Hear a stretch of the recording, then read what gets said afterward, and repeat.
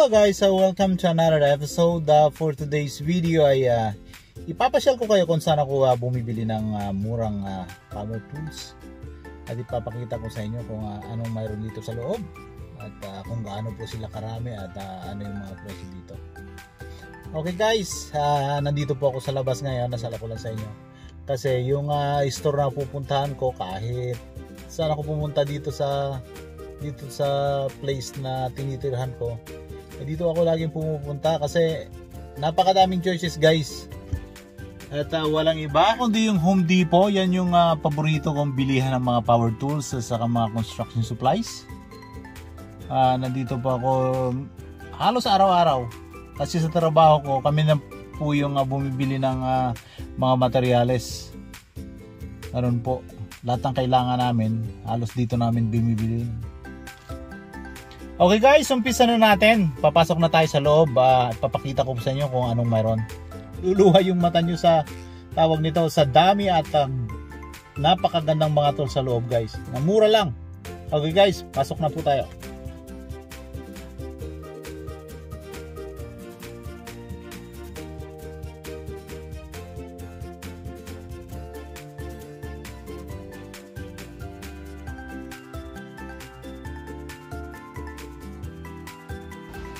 Drill nila, circular saw, 168.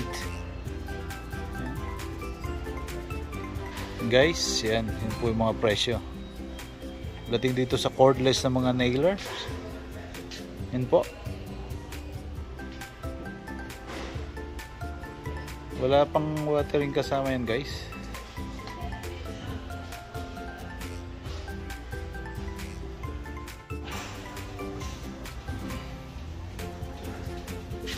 Yan, okay guys, nandito po tayo sa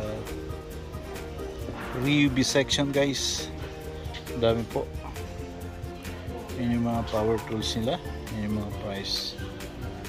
Yan. $179. Yung mga hammer drill nila.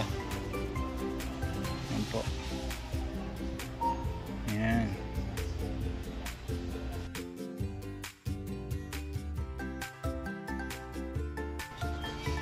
Yung mga cordless nailer, 194 po yung price. Yun po guys, punta naman tayo dito sa Milwaukee section. Po yung price. Ayan. Kulay red naman po tayo ngayon.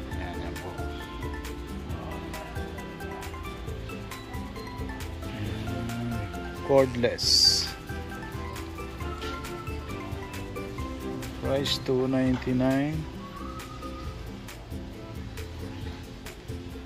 po siya.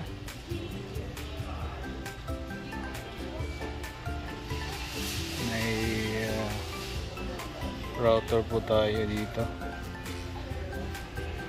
149, 18 volts, wala pang battery, tools lang po. Ito yung circular sa nila, 169, 18 volts.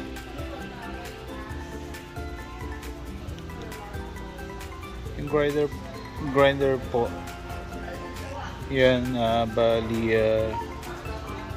249 po siya.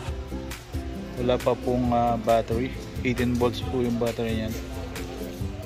Saka yung planer po, 18 volts battery, $279. And guys, sa red section, Milwaukee po yan. Punta po dito tayo sa kulay orange. Yan, ibig sabihin rigid yung drill po nila. Yan, yung pack, 278, 18 volts, 178. Yan po yung planer nila. Saka sander, meron din po. Sander pala, hindi planer, 214. Mga batteries sa ilalim. So, yan. Ang gaganda. Gusto natin ng rigid na 18 volts brushless jigsaw. Ano po yung price? 69. Yan. Yan. Ito guys.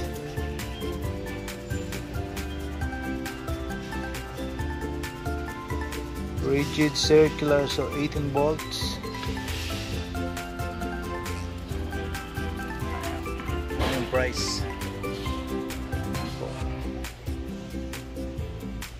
Dako naman tayo sa blue green. Yan sa Makita section. Po yung Makita.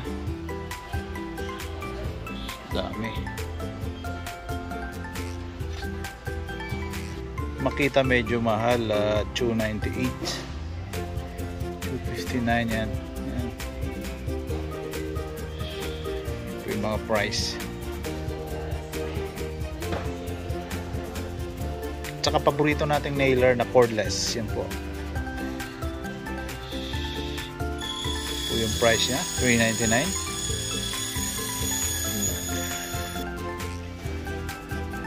Kung makita guys, talagang mahal dito. Yan. Gandang klase kasi talaga eh. Kumbaga tested na ng tao. Yan. Kumpara sa iba. Punta naman tayo sa dilaw. DeWalt 60 volts cordless table saw. Yung price.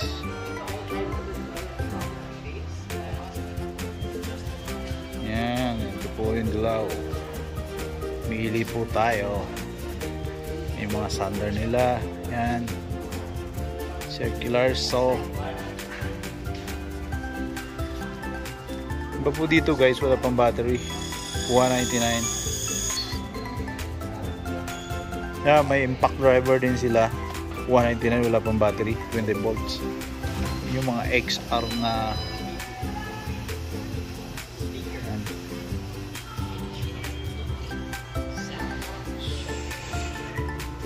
yan, ito yung pang malakasan na drill. Ito guys yung kailangan natin sa construction guys, yan sa atin. Malalakas na drill na cordless. Yan. Ang price $739.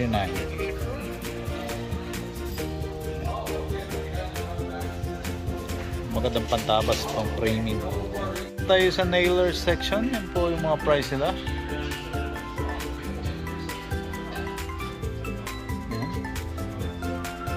Mula dun papunta dito, nandiyan na rin po yung mga pako. DeWalt. Yan, pass load. Yan. Gusto mo mag-install ng flooring. Yan po. Yan po yung price. Puro pneumatic po yan guys. Yan. Pneumatic. Pneumatic. Yan yung mga ginagamit ang pang framing. Yan.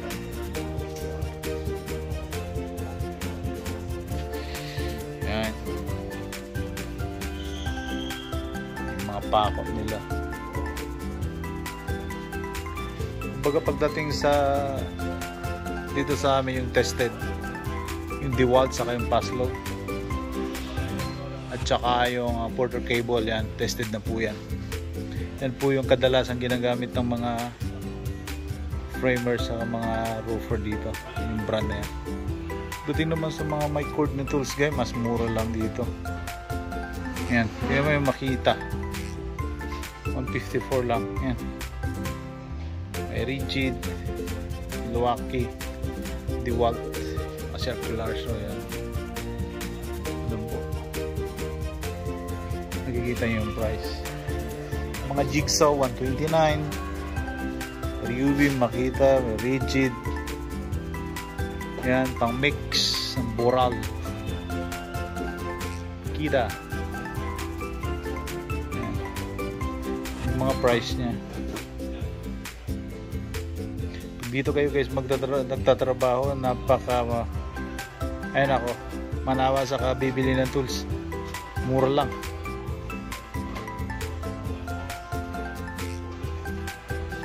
Yan. Yan. Belt sander po, nandito na din.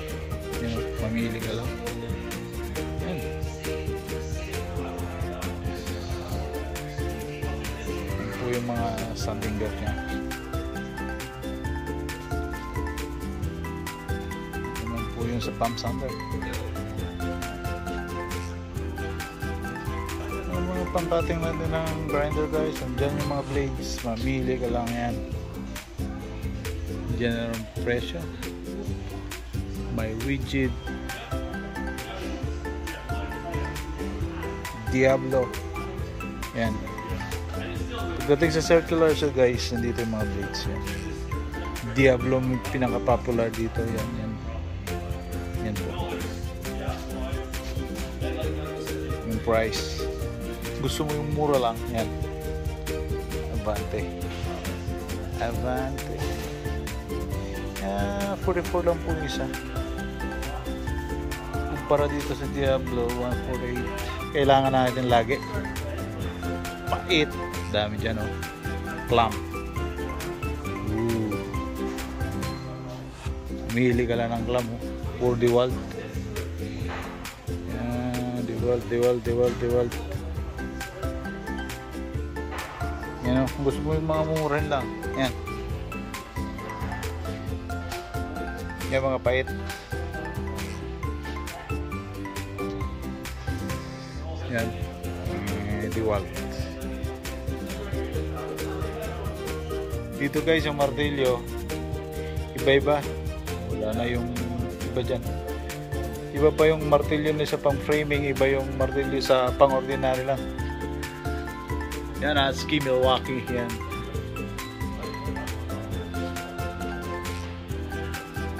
Bali may categorize po yung martilyo dito. Iba yung pang framing, iba yung pang normal. Yung mga pang normal na martilyo, mga ganyan lang oh. Yan. Ganyan lang. Yan yung mga medyo may kawalan ng konti. Saka yung DeWalt.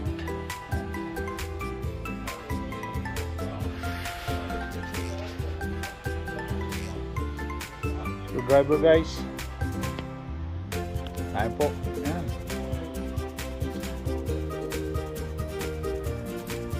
Driver, then dito po makatala. Yan, pliers.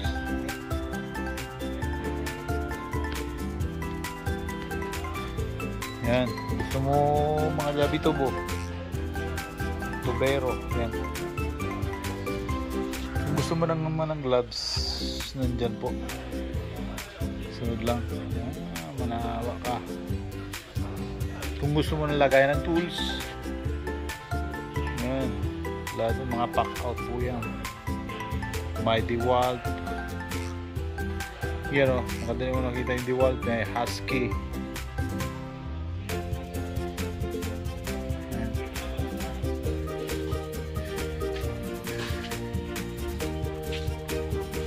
Ito yung mga belt. Meron ako yan sa money pads.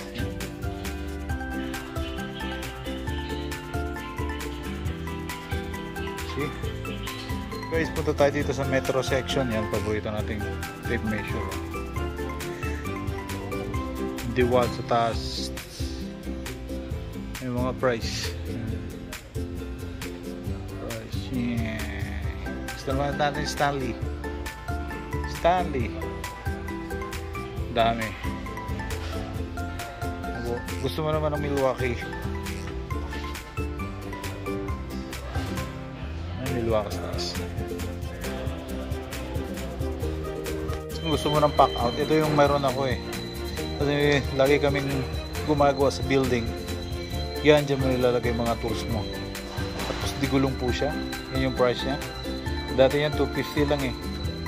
Marami yung bumibili kaya biglang tumaas yung presyo.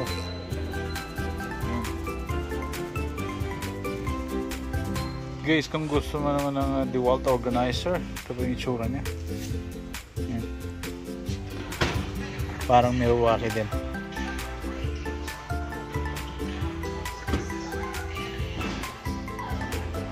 po yung price niya, 298. Mas mahal.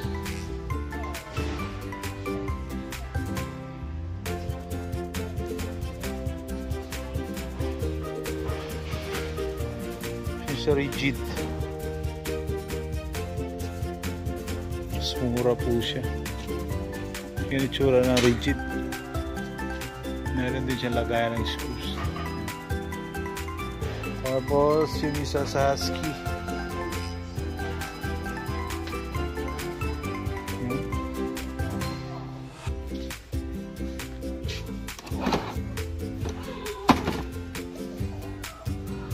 DeWalt.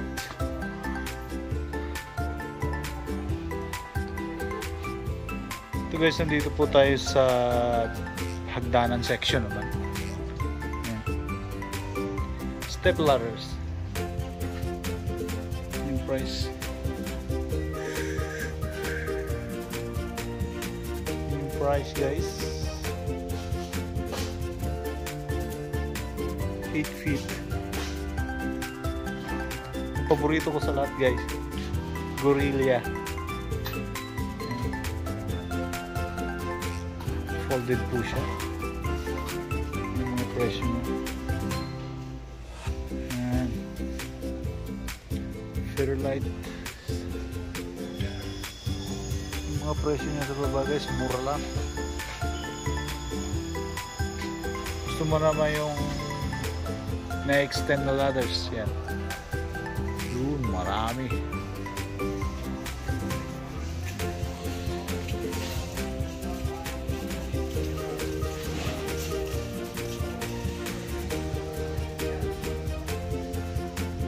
Guys, pag gumagawa ka ng bubong, ito yung kailangan natin. Mga extension ladders na yan. Pakataas. Pang Meralco guys. Yan. Presyo niyan, 284. Ano po?